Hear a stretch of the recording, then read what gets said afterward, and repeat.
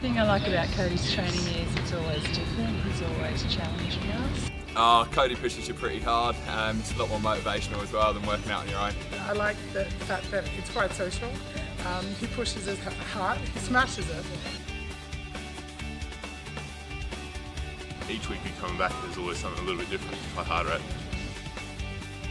I like that they're a really hard workout and you just go hard for 45 minutes and then you can go home, you don't have to think about it anymore. I would recommend Cody because I think that he has lots of skills and lots of knowledge. I come on off days because it's just puts it in a good frame for the rest of the week.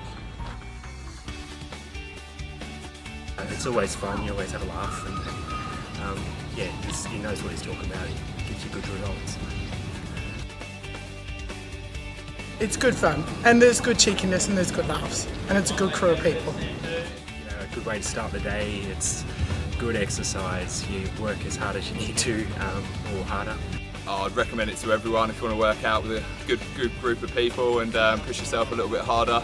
Come down to Cody's boot camp.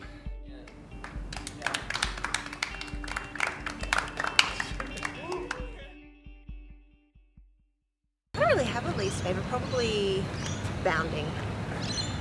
Actually, definitely bounding. That's easy, burpees.